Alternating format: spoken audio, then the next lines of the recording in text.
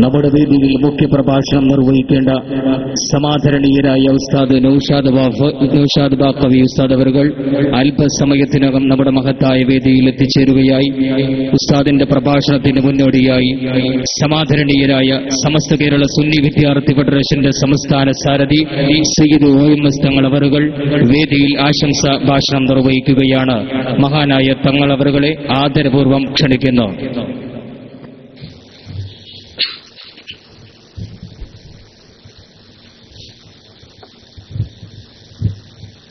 അസ്സലാമു അലൈക്കും വറഹ്മത്തുള്ളാഹി വബറകാതുഹു.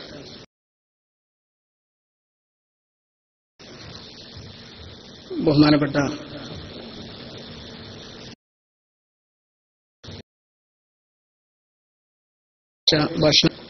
സലാം Nadvi ബോത്താണി Asghar Ali Faizy Pattikkad, AK Nasar master, Habib Faizy Kottappadam, Mustafa Haji, doctor Nattika Muhammad Ali Sahib, Pilakkal Ali Sahib, ഹംസാൻ Nizami, Muhammad കുട്ടി ബാക്കവി, ഹംസാൻ മരി അടക്കമുള്ള വേദിയിലും സദസ്സിലും സന്നിഹിതരായ മഹൽ വ്യക്തിത്വങ്ങൾ, സമസ്ത ജമിയത്തുൽ ഉലമായുടെയും കീഴ്ഘടകങ്ങളുടെയും ഭാരവാഹികൾ, വിശിഷ്യ ഈ പരിപാടിയുടെ സംഘാടക സമിതി അംഗങ്ങളെ, ഇവിടെ സന്നിഹിതരായ സുഹൃത്തുക്കളെ, സഹോദര സഹോദരിമാരെ, അല്ലാഹു സുബ്ഹാനഹു വ തആല നമ്മുടെ ഒരുമിച്ച് കൂടൽ അവന്റെ അടുക്കൽ സ്വാലിഹായ അമലായി നമ്മെ സ്വീകരിക്കുമാറാവട്ടെ. നമ്മുടെയും ബന്ധപ്പെട്ടവരുടെയും ദുആ കൊണ്ട് വസിയത്ത് ചെയ്തവരുടെയും ശാരീരിക, മാനസിക, സാമ്പത്തികമായ എല്ലാ വിഷമങ്ങളെയും അല്ലാഹു സുബ്ഹാനഹു വ തആല തീർത്തുമാറാവട്ടെ. നമ്മുടെ ആഖിബത്ത് അല്ലാഹു നന്നാക്കി തരുമാറാവട്ടെ. നമ്മിൽ നിന്ന് മരണപ്പെട്ടു പോയ കൂട്ടുകുടുംബാദികൾ, ബന്ധുമിത്രാദികൾ, വിശേഷമായി അടുത്ത് നമ്മിൽ നിന്ന് മരണപ്പെട്ടു പോയ പട്ടിക്കാട് ജാമിഅ നൂരിയ അറബി കോളേജിന്റെ ദീർഘകാല ഇമാമായിരുന്ന സയ്യിദ് മുത്തുക്കോയ തങ്ങൾ, സമസ്ത കേരള ജമിയത്തുൽ ഉലമായുടെ കേന്ദ്ര മുശാവറ മെമ്പർ കൂടിയായിരുന്ന ഉസ്താദ് K കുഞ്ഞുമുഹമ്മദ് ഉസ്താദ് അടക്കമുള്ള മഹാരഥന്മാരുടെ എല്ലാവരുടെയും പരലോക ജീവിതം അല്ലാഹു ധന്യമാക്കുമാറാവട്ടെ. സമസ്ത കേരള ജമിയത്തുൽ ഉലമായുടെയും കീഴ്ഘടകങ്ങളുടെയും സാരഥികൾ, പണ്ഡിതന്മാർ, സാദാത്തികൾ എല്ലാവർക്കും അല്ലാഹു സുബ്ഹാനഹു വ തആല ഇരുലോക വിജയം നൽകുമാറാവട്ടെ. ആമീൻ യാ റബ്ബൽ ആലമീൻ. വളരെയധികം സന്തോഷകരമായ ഒരു സമയത്താണ് നാം ഇങ്ങനെ ഒരുമിച്ച് കൂടിയിട്ടുള്ളത്. നമുക്കറിയാം, കരിങ്കല്ലത്താണി പ്രദേശത്ത് കാലങ്ങളോളമായി സുന്നത്ത് ജമാഅത്തിന്റെ പ്രബോധന പ്രവർത്തന രംഗത്ത് നേതൃത്വം നൽകിക്കൊണ്ടിരിക്കുന്ന സുന്നി മഹൽ ഫെഡറേഷന്റെ മേഖലാ കമ്മിറ്റിക്ക് കീഴിൽ വളരെയധികം ആസൂത്രിതമായ ചർച്ചകളെ കൊണ്ടും ധന്യമായ സദസ്സുകളെ കൊണ്ടുമൊക്കെ ഉടലെടുത്ത ഒരു മഹൽ സംരംഭത്തിന് ഔദ്യോഗികമായി തുടക്കം കുറിക്കാൻ പോവുകയാണ് നാളെ. അതിന്റെ മുന്നോടിയായുള്ള പ്രഭാഷണ പരിപാടികളിൽ നാം സംബന്ധിക്കുമ്പോൾ എന്തുകൊണ്ടും ധന്യമായ സദസ്സാണ്, ധന്യമായ കാര്യങ്ങളിലൂടെയാണ് നാം സഞ്ചരിച്ചു കൊണ്ടിരിക്കുന്നത് എന്നതിൽ സംശയമില്ല. ഇവിടെ സ്വാഗത ഭാഷണം മുതൽ ആശംസാ ഭാഷണങ്ങളിൽ വരെ സൂചിപ്പിച്ച ഓരോ കാര്യങ്ങളിലേക്കും നാം ഒന്ന് കണ്ണോടിച്ചു നോക്കുമ്പോൾ പരിശുദ്ധ ദീനുൽ ഇസ്ലാമിന്റെ വക്താക്കളായി അല്ലെങ്കിൽ സുന്നത്ത് ജമാഅത്തിന്റെ പ്രബോധന പ്രവർത്തന രംഗത്തുള്ള അനുഭാവികളായി നമ്മൾ ജീവിക്കുമ്പോഴാണ് നമ്മുടെ ഇഹപര വിജയം കരഗതമാക്കാൻ സാധിക്കുന്നത് എന്നുള്ള വസ്തുത നമുക്ക് മനസ്സിലാക്കാൻ സാധിക്കും.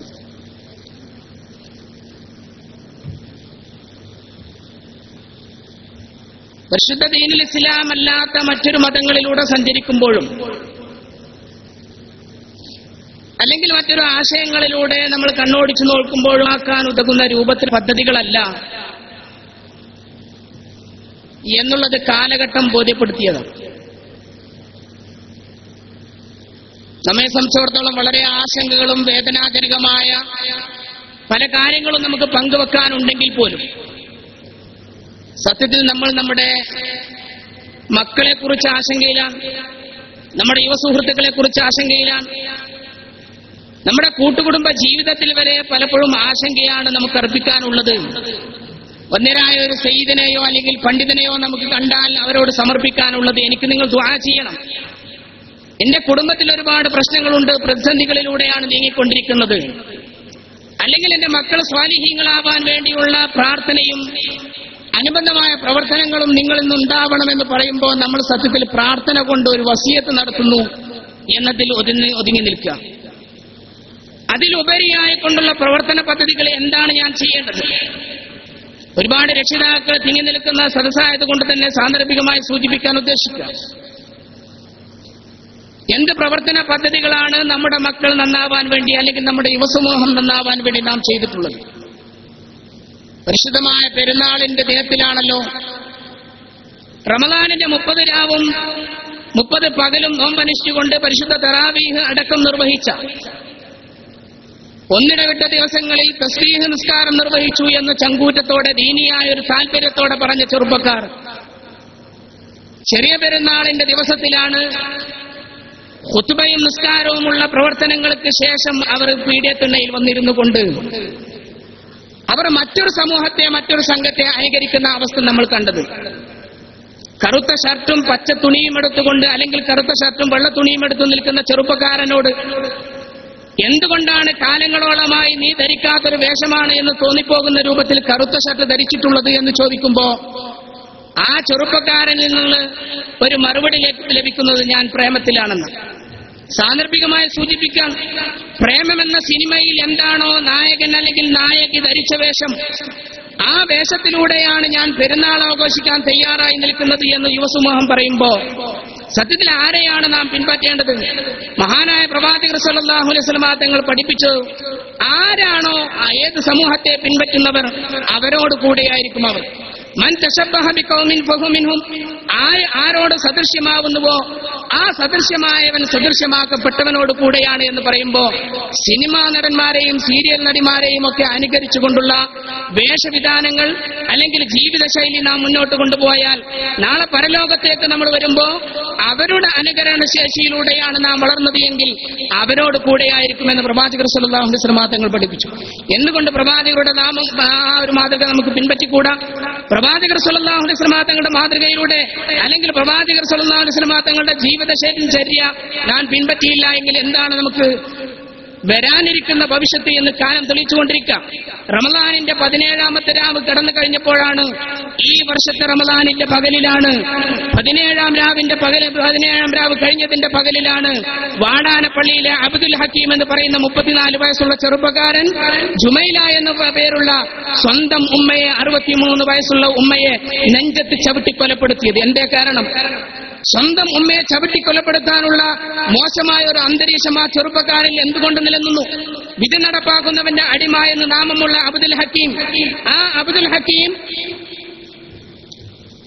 KL 53G 86 81 KL 53G 8681 എന്ന വാഹനം ഇപ്പോ നിലനിൽക്കുന്ന സ്ഥലത്തു നിന്ന് മാറ്റണമെന്ന് സംഘാടക സമിതി അറിയിച്ചിട്ടുണ്ട്. മാന്യ സഹോദരന്മാർ സഹകരിക്കുക. ഞാൻ സൂചിപ്പിച്ചു വരുന്നത്, വിധി നടപ്പാക്കുന്നവന്റെ അടിമ എന്ന നാമമുള്ള അബ്ദുൽ ഹക്കീം സ്വന്തം ഉമ്മയെ നെഞ്ചത്ത് ചവിട്ടി കൊലപ്പെടുത്താനുള്ള ആ ഒരു മോശമായ പ്രവണത എന്തുകൊണ്ടുണ്ടായി? അവനെക്കുറിച്ചുള്ള ഒരു അന്വേഷണം നടത്തുമ്പോൾ നമുക്ക് മനസ്സിലാക്കാൻ സാധിക്കുന്നത്, വന്ദരായ നാട്ടിക മുഹമ്മദ് അലി സാഹിബ് അവർ ഇവിടെ ഇരിക്കുന്നുണ്ട്. അവരുടെ ജില്ലയാണ് എന്ന് പറഞ്ഞുകൊണ്ട് നമുക്ക് താഴ്ത്താൻ കഴിയുന്നില്ല, അല്ലെങ്കിൽ അങ്ങനെ താഴ്ത്തപ്പെടാൻ പാടില്ല.